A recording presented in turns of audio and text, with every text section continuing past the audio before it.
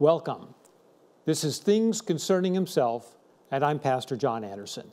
In these series of studies, we are looking at Old Testament stories that reveal the character and the mission of Jesus Christ. You remember that he said to the leaders of his day, speaking of the Scriptures, which of course was the Old Testament of his time, these are they that testify or tell the story of me.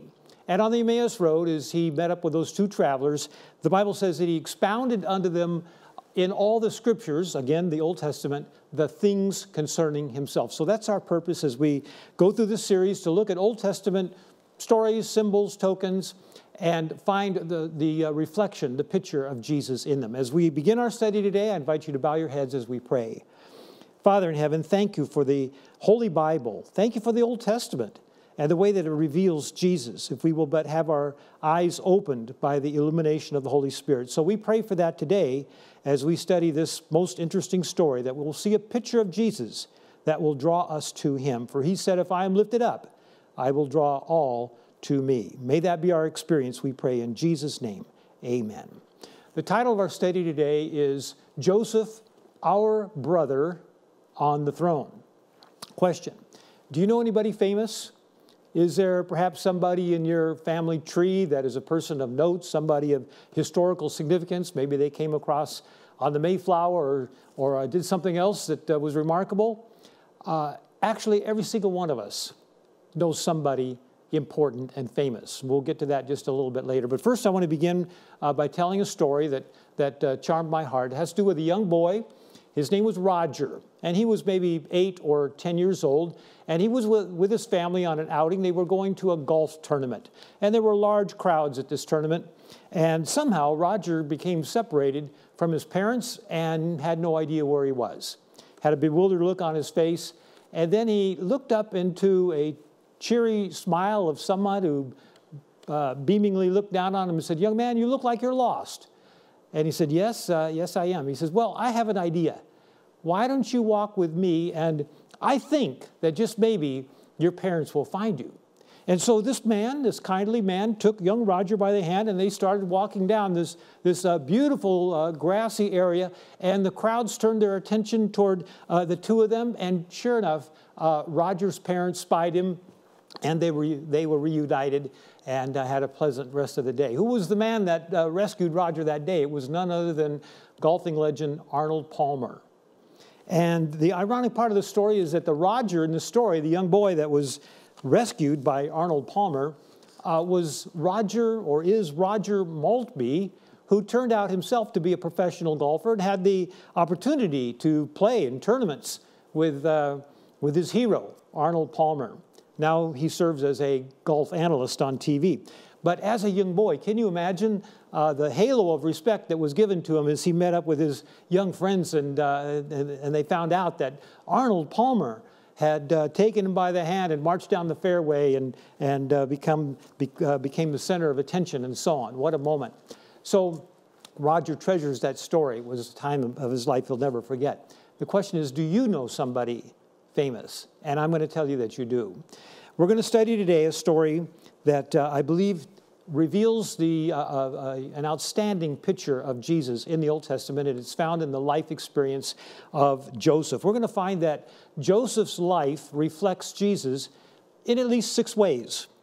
And we'll start out here with the first one, and that is that among the people in the Bible of whom a significant portion is used to describe their life, there aren't too many that are like Joseph, that against whom there are no character flaws recorded. There are no missteps that are recorded in the Bible. Now, this doesn't mean that Joseph was sinless.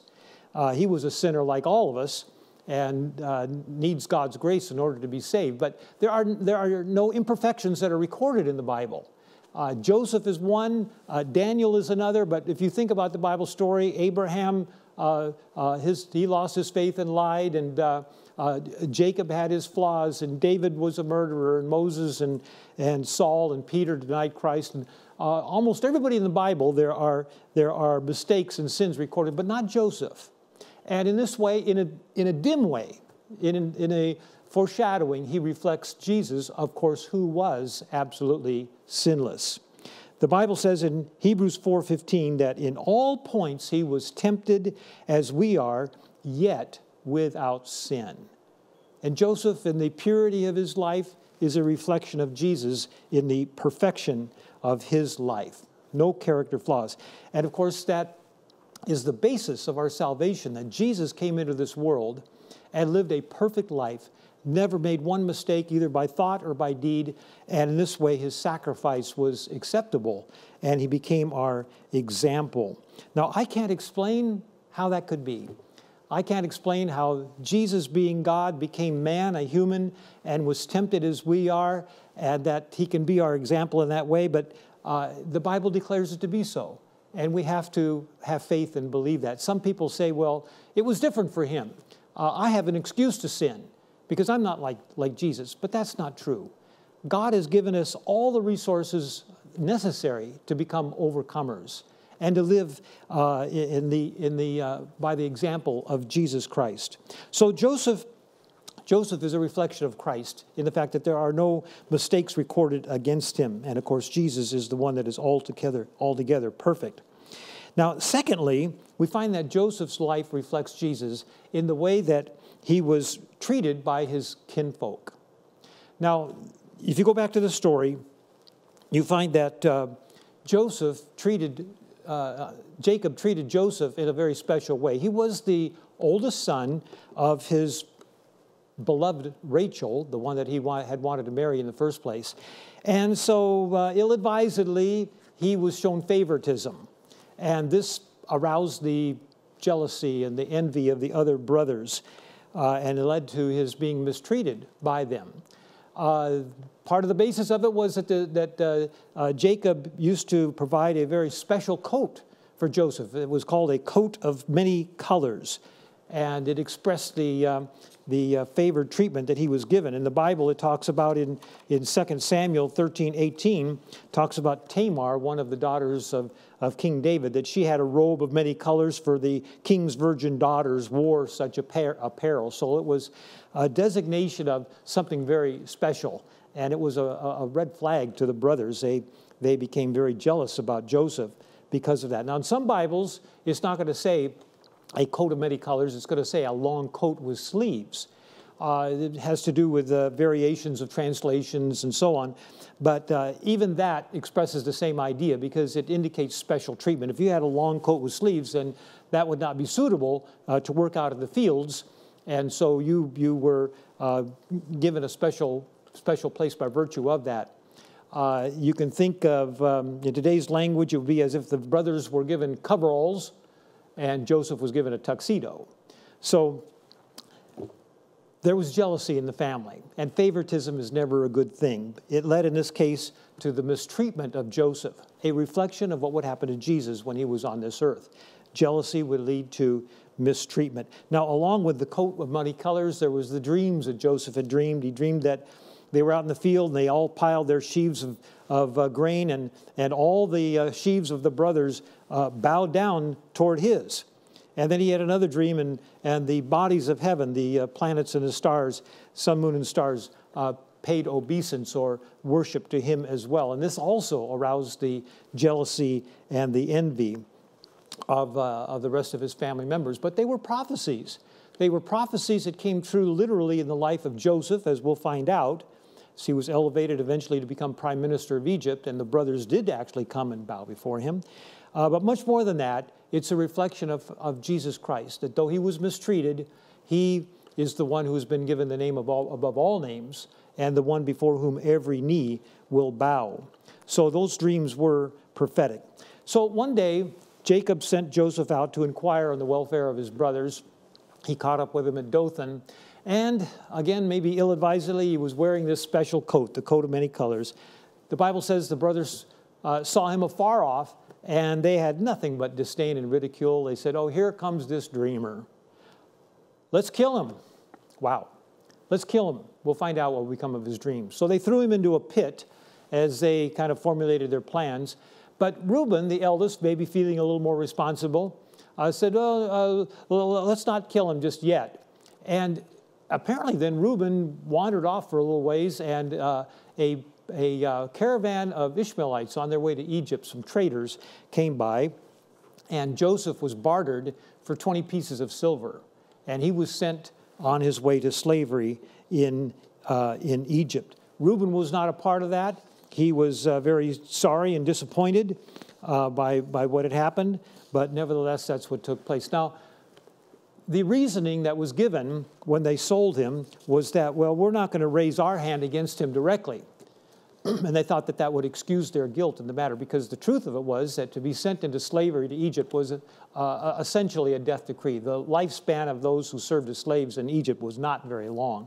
So it was a death sentence that they gave, but they thought that because they weren't personally involved, that they would be exempt from responsibility. But that's not the way that God looks at things. He could connect the dots in it, and they were indeed accountable. It's the same as in the story of David when he sent Uriah under the direction of Joab to be placed at the hottest part of the battle, and then they would withdraw from him, and Uriah would be killed so that David could then have Bathsheba, Uriah's wife. And David thought that he was innocent because it wasn't his hand that had been raised against Uriah, and yet from God's point of view, it was as if it was David's hand that killed him directly. And so in this case, the brothers might have thought that they weren't guilty of Joseph's death because the Ishmaelites were going to take him to Egypt, but they absolutely played an important part of that, and it did not remove their guilt. Now, the third point that we see a reflection of Jesus in the story of Joseph. This is the most interesting thing. Sometimes the little details of the Bible gleam like stars. When we find that the Ishmaelites are coming by, and Reuben is not present at this time, so he's not part of this transaction, but we find that one of the brothers proposes the sale and says, what profit is there if we let Joseph die in this pit? Let's at least sell him and we'll get something out of it. And so they made an arrangement with the Ishmaelites, and they collected 20 shekels of silver. That would be 2 shekels each, 10 brothers being there. And off Joseph went. Who was it that proposed that sale? Who was it that stood up and said, it's no profit if we just kill him or nothing. Let's sell him to the Ishmaelites. It was somebody, one of the 12 sons, and his name was Judah. Judah, the 4th son of Jacob, Judah. He was the one that bartered his brother, sold him for the price of a slave. Now that's interesting, because we find that some 17 centuries later or so on, Jesus is on earth. And one of the 12 is going to negotiate a price to sell him, to betray him. And what is his name? Well, you know his name, but before we say it out loud, let me point out that in the Old Testament we have names, and many times when those names migrated to the New Testament from Hebrew to Greek, they underwent slight changes. So that, especially if you have a King James Bible, you'll notice that Isaiah in the Old Testament is called Isaias in the New Testament. Jeremiah, Jeremias. Elijah, Elias. Judah, Judas. So Judas of the New Testament has the same name.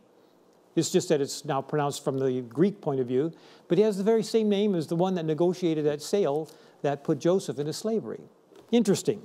So there's a reflection of Jesus in this story, even of how he was sold by one with the same name as the one that later betrayed Christ. Now, as Joseph was sold, the Bible says he was 17 years old. Somehow he did a lot of growing up on that road to Egypt. And he determined that even though his brothers had mistreated him, he was going to be faithful to God. This was a life-changing moment for him. And he made a decision that he was not going to spend his life pining and murmuring. Of course, there was tears of anguish and disappointment, but he was not going to spend his life bewailing his misfortune. He was going to serve the Lord, and no matter what God had planned for him, he was going to do his best. And we find that, and we're reading now from Genesis 39, we find that when Joseph came into Egypt, that he was sold into the hands of one whose name was Potiphar. And Potiphar, it says, was an officer of Pharaoh, a captain of the guard. Actually, other translations or margins would tell you that that meant that he was chief of the slaughtermen. So he had an interesting job. He's the one that purchased Joseph, And Joseph is now serving in the house of Potiphar. And I want to read verse 2 of chapter 39 there. It's very important. It says, "The Lord was with Joseph, and he was a successful man." That's an interesting phrase. From an earthly point of view, I don't think that too many people would call Joseph successful. His brothers had betrayed him. He was now serving as a slave in Egypt. The future looked dim. Would he ever see his family again? And yet two things the Bible tells us in that verse. The Lord was with him, and he was successful. You see, the world measures success by a different yardstick. It's the size of the house you live in, or the car you drive, or the amount that you have in your stock portfolio, or whatever. That's how the world measures success. But heaven measures it differently. Heaven measures success according to our relationship to the Lord and our attitude as we serve in whatever circumstance, adverse though it may be. So you may be in a situation, and you may look at the circumstances that surround you, and you say, how in the world can I be a success? I'm a nobody. I'm a failure. I haven't accomplished anything. And yet from heaven's point of view, just like Joseph in this story, you may be a success. If the Lord is with you and you're doing your best to follow his will, you are successful, no matter how the world might measure success. We all want to be successful, but we want to be successful according to the way that heaven looks at it. And that phrase, the Lord was with Joseph, is repeated 3 times in this chapter. As Joseph goes from the house of Potiphar and then ends up being in prison, it still says that the Lord was with him, and whatever he did, this is verse 23 of chapter 39, the Lord was with him, and whatever he did, the Lord made it to prosper. And this tells us that no matter where we are, even though our name may not be in lights, and it's never going to be on the front of some news magazine or something like that, we can be successful if the Lord is with us and we're doing what he wants us to do in our life. That's the story of Christ, too. Many people, to look at Jesus' life, especially if you put it on pause Friday afternoon at the cross, they would question whether this Galilean teacher was a success. Look at his history. He was born in a cattle barn. He was raised in a city that had a stigma for wickedness, Nazareth. He never obtained a degree. He never wrote a book, never had a bank account. And when he died, his followers either rejected and attacked him, or they fled. And so if you put his life on pause Friday, would you count the life of Jesus a success? And yet, absolutely, it was. The Lord was with him, and whatever he did prospered. And of course, we are looking at it differently 2,000 years later. We realize that Jesus came forth from the grave, and he's now at the right hand of God in heaven. But think about his life up to that moment, and would you have spoken of it? Would you have thought of it as being successful? Or would you have thought of Joseph in the house of Potiphar, or in the dungeon, the prison, as a success? And yet, he absolutely was from heaven's point of view. Jesus lived out the plan that God had given him to do, and the Lord was with him in every respect. Let's go on to the next part of the story. Joseph was trustworthy and an able administrator, and so is Jesus. In this way, he reflects Christ. What we're referring to here is the fact that when he was in Potiphar's house, we're told in verse 6, that Potiphar left all that he had in Joseph's hand. He did not know what he had except for the bread that he ate. Potiphar came to realize that when Joseph was in charge, things went well, and that he could step back and not be involved in the details of his life, and it would turn out to be a blessing. And so Potiphar had a happy existence. Potiphar, somebody might ask, how's your stocks doing? And he'd say, I don't know a thing about it. Joseph handles all that. And he would say with a smile, knowing that it was good. And in this sense, we need the Potiphar perspective. We need to put everything in Jesus' hands, just as Potiphar put them in Joseph's hands, because Jesus is going to take care of everything for us. We don't need to live in anxiety and worry and fear if everything that we have is put in Christ's hands. If we will trust him, if we will return our tithe to him and acknowledge that he is owner of all, we can relax and have a carefree existence as Potiphar did, because Jesus is in charge. And just as Joseph was faithful and Potiphar could rest easy, how much more you and I can rest easy, because as able an administrator as Joseph might have been, Jesus is the sovereign of the universe. He guides the stars. So we don't need to worry if we put everything in his hands. Now, number 6, as we come to it, actually before that, we need to address another point here, and that is that while he was in Potiphar's house, a false accusation was leveled against him by Potiphar's wife. Joseph, the Bible says, was a handsome man. That shouldn't surprise us because he was the son of Rachel, and the Bible tells us that she was very fair to look upon. And as Joseph worked in there, remember, he was sold when he was 17, and so he's in Potiphar's house in his late teens and his early 20s, the prime of manhood, and he becomes attractive to Potiphar's wife, and she wants to seduce him. She propositions him. And Joseph says, I can't do that. Now, it's interesting that Joseph knows that this is wrong, and he even calls it a sin. And the story of Joseph in the Bible takes place before the enunciation of the Ten Commandments on Mount Sinai. Some people have the mistaken idea that God's law did not exist before it was written in stone by God's finger on the top of Mount Sinai and spoken by his mouth. But that's not true. God's law had always been in existence. Abraham knew that it was wrong to lie. Cain knew that it was wrong to murder. Joseph knew that committing adultery was a sin. So he said, how can I sin and do this great wickedness against God?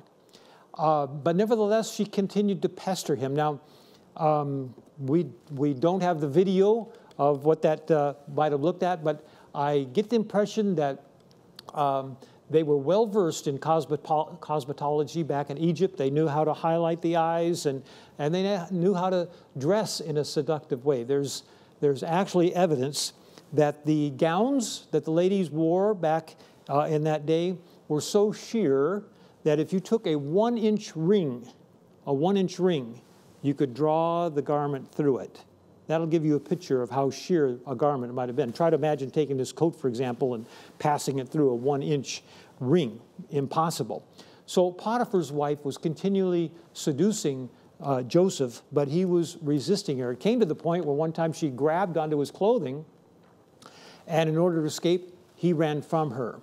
And so this is the second time in Joseph's life when he is stripped of his garments as the enemies have attacked. His brothers stripped him of his coat of many colors, and he's stripped of his garment here as he escapes the clutches of Potiphar's wife. Jesus was also stripped of his garments, wasn't he? On the cross, it talks about how they bartered for his garments and divided up his clothing that way. You know, artists, for good reason, paint Jesus on the cross with a loincloth, but back when that happened, there was no clothing. All garments were removed. It was part of the humiliation of the experience. So Joseph reflects the life of Jesus in many ways, and yet we find that Joseph, though he was tempted, remained faithful to God. And Jesus remained faithful despite the accusations and the temptations that came to him. What is the purpose of our life? I might ask you this question. What is the purpose of our life? The purpose of our life is to allow the Holy Spirit to come into our hearts and change us so that we reflect the life of Jesus and resist evil and say no to sin. And in that way, he can reshape us and reform us to be reflections of Christ, as Joseph was a reflection of Christ, by saying no to temptation. I know some people say, no, that's not possible. We'll just go on sinning. We're incapable of becoming overcomers. But that's not true. That flies in the face of the gospel, because the Bible says that Jesus came to save us from our sins. And Joseph was a reflection of Christ in his resistance to evil. Some people think the purpose of life is to get more money or somehow be famous. No, the purpose of this life is to grow into the likeness of Christ by resisting sin through the power of the Holy Spirit. When God made man, it says that he said, let us make man in our own image, after our own likeness. And even though sin came in and marred the picture, created a detour, still that's God's express purpose. And Joseph was experiencing that. He was being shaped into the image of Christ by allowing the Holy Spirit to give him power to resist evil. And that should be our objective as well as we go through life. Let me point you to this passage here in Philippians chapter 3 and verses 20 and 21. Important text, Philippians 3, 20 and 21.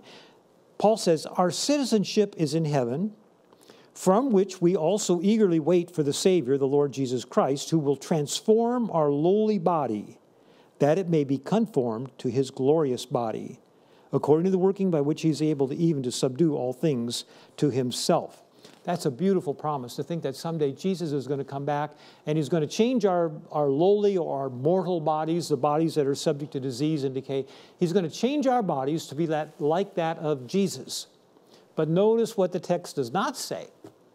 It does not say that Jesus is coming back to change our minds or to change our characters. That work must be done now. He's coming back to change our bodies, but he's not coming back to change our characters. Whatever changes are brought into our characters to bring them into alignment with God's will, that process has to take place now. And we can't listen to the devil that says, no, it's impossible to overcome. No, everything that God requires of us, we can become through the grace of Christ. And Joseph was an illustration of that. Joseph was a reflection of Christ in the period of his character and the fact that he resisted sin. Now, if I don't allow that to happen, I'm actually breaking the 9th commandment, or the 8th commandment. The 8th commandment forbids stealing. And you might say, well, how am I breaking the commandment if I don't do that? Well, I'm robbing myself of the blessing of becoming like Jesus. I'm robbing other people who need to see what a Christian looks like. And I'm robbing God of the glory that he deserves by changing my life and my character. Well, ultimately, Joseph was in prison, but because of 2 dreams that he correctly interpreted, he was brought out of the prison and he was made prime minister of Egypt. And in this, he is a reflection of Jesus. The devil thought that he had Joseph just where he wanted him, in the dungeon, in the pit. But the Lord had other plans. And in the same way, the devil thought that he had Jesus right where he wanted, when he had him on the cross, and then he had him in the tomb. But such was not to be. Christ burst forth from the tomb and is at the right hand of God. And Joseph's being brought out of the prison to serve as prime minister at the right hand of the highest power on earth at that time, the Pharaoh of Egypt, is a reflection of Jesus. We see Jesus so many ways in the life of Joseph. And what a beautiful picture it is. What a picture of encouragement. Our brother on the throne. Do you know somebody famous? Absolutely you do. If you are a Christian, you are a part of the family of God, and Christ claims you as being your brother. You know somebody famous. Someday, we'll get to see him face to face. And what a day that will be. May the Lord prepare us for that time, each one of us, as we look forward to the coming of Jesus and the consummation of God's plan of salvation.